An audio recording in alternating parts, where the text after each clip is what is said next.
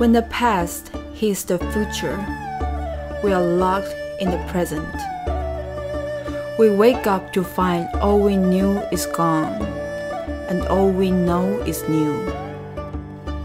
Tomorrow becomes yesterday, as we are faced with the unknowing of what might come, the thrill of what may yet be. Passages of time crash together, illuminating perceptions, sparking ideas, inspiring the senses.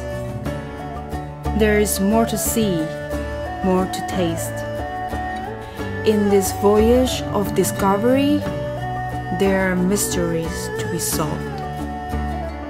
The stories the city holds can only be found by living them, by eating the days and drinking the nights, by walking down its streets and sleeping in its beds, floating through the present, crashing into the past, entering the future, discovering a time, a place, a world that's new with every tick, every talk, every second that passes.